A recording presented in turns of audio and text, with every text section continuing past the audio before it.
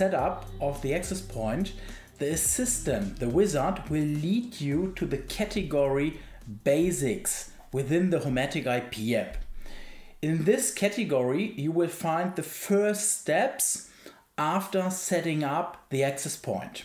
So first of all, you are able to add, for example, the first device, or you can set a location for local weather data, or even set a PIN code in order to protect your application from unauthorized configuration.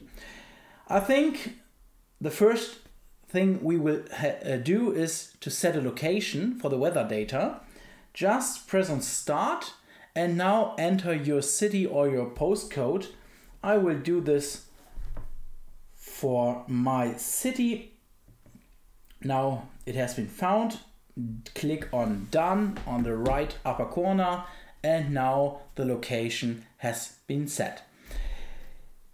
When you change from the category Basics to the home screen, this is the screen where you are able to control all your devices, where you will see your rooms and so on. Now, at the moment, there is nothing to control, but there's one icon which you can click on. This is the icon which will lead you to the local weather information. So in this case, we can see, for example, the sunrise time or the wind speed or humidity and so on.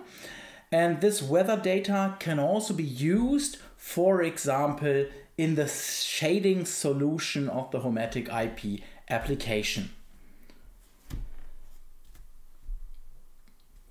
Also, we can set a PIN code in the Basics category. Just also click on the Start button and choose a PIN code.